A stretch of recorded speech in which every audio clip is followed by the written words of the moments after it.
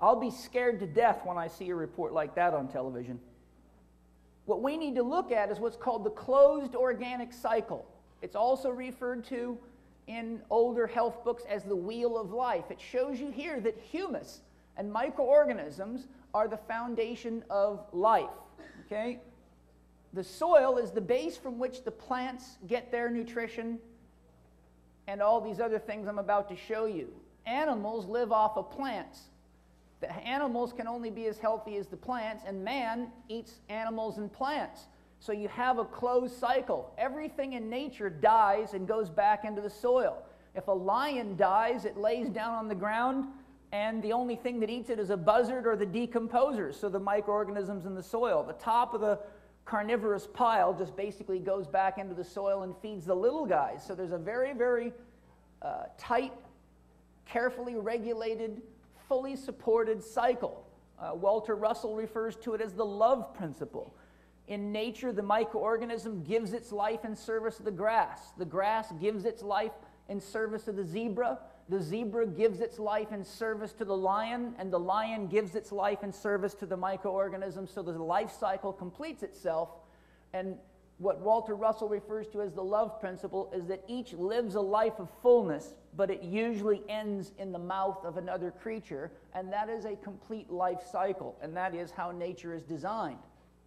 So I like Einstein. He's one of my heroes. I've studied him extensively. So I've used pictures of him in here, and the first chapter of my book is called If Einstein Were Your Doctor, and it's all about how he would handle typical health solutions using his, general theory of everything is connected to everything, and that's something I think is important. So Einstein's saying here, the soils are the foundation, literally the ground substance of all that lives. Do you think we can really know and appreciate or practice effective nutrition without knowledge of how to manage the soil and how the soil functions? I would like you to ask yourself that question right now. Can we really practice nutrition without understanding the soil? Okay, keep that in mind through the lecture. And it might interest you to know that I've never found a university in the world that teaches anything to do with soil science whatsoever, no matter what level of degree you get. So let's take a look, and you can see for yourself. Now, it might interest you to know, if you've ever read the Bible, you've all heard of Adam and Eve, I take it. Does anybody know what the word Adam means in Greek or Arabic? Well, I'll help you. Adam in Greek means creature of the earth, of earthly slime. In Arabic, creature of red earth. Adam, a man of the soil. Humus, the word humus is the derivative from which the word human came. Humus is organic matter that's been processed by soil microorganisms, and the word human is a derivative of humus. Adam means of earthly slime or of red earth, and humus is human. Okay? So as far back as you can go, even in sacred texts, you will find many reliable references to the fact that man's physical being, physical body, emanates out of the soil. We literally are the biological and physical extension of all our genetic and biological predecessors. Our great-grandparents are viruses, fungi, and bacteria. If you follow the genetic chain backwards, historically, you get to those three creatures, and they are not only there to help us, but they are Mother Nature's garbage collectors. So whenever we're making mistakes, as I'll show you, they're there to rectify the mistakes for Mother Nature. I'll show you what Eve means later. I haven't forgot. But I have a special diagram so you can get to know Eve. Okay? She's hot. Do you know what Adam said to Eve the first time they were about to have sex? He said, "Stand back. I don't know how big it gets."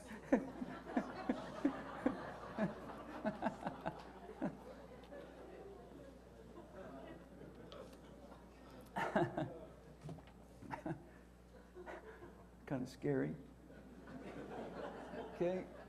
I'm glad I found out before I met my first girl.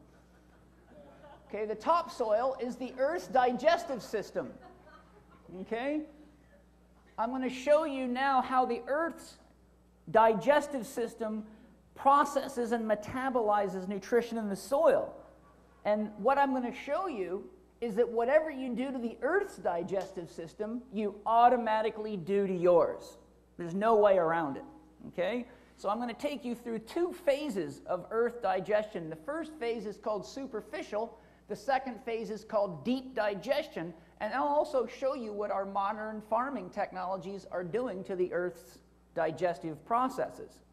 First, it's important for you to know that in all serious farming operations, organic and biodynamic, the production of humus or compost is absolutely an essential, a pivotal point upon which the entire farm operates.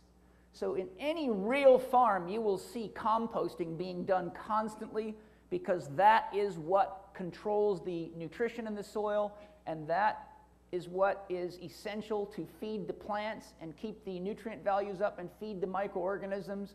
And this is mixed in with fertilizer, and I'll show you how it all works in a minute.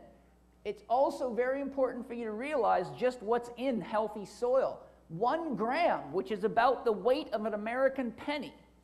So 1 gram of soil, or a half a sewing thimble, you know the little thimble you can put over your finger in sewing? Half a thimble is about 1 gram of soil, has some 600 million microorganisms of tens of thousands of different species of bacteria, of fungi. So there's about 600 million microorganisms and some 10,000 species of bacteria and fungi. Our ancestors are prevalent in healthy soil, and they're down there doing a tremendous amount of work for us, as I will show you. Here's a quote from a famous British farmer who is on record for having numerous awards in farming, breeding racehorses, and was cited by the UK government for producing the most nutritious milk of all the farmers in the UK, and was investigated by the government when the quality of the milk in the UK started dropping down so low it became a national risk. And they found that out when they had almost 50% of the soldiers reporting for duty in the Second World War had to be turned away due to malnutrition. So when they found this guy's milk at such a high quality, they investigated and found out that he was using organic farming principles. He's written several books on farming. One of the comments he makes in here is absolutely essential to keep in mind. Soil organisms are the unpaid labor force of the farm, working constantly to break down not only the organic matter present in the soil, but also its complex minerals, so making them available to plants. So what he's showing you here is that the microorganisms in the soil are the absolute essential workforce, and they take what you would know of as soil minerals or rock, and they convert them in their bodies, liquefy them, and make them bioavailable to plants. Most people actually think plants eat dirt. Plants don't eat dirt any more than you do, and plants don't eat poop any more than you do. Okay? The soil microorganisms are the ones that like the poop, and the soil microorganisms are the ones that perform all the alchemical functions to convert nutrition out of rock and soil into food that can be fed to plants. Here's a who eats who board of microorganisms. So there's symbiotic microorganisms in here. These are special mycorrhiza fungi, which I'll show you, and then there's a whole host of different organisms that eat each other.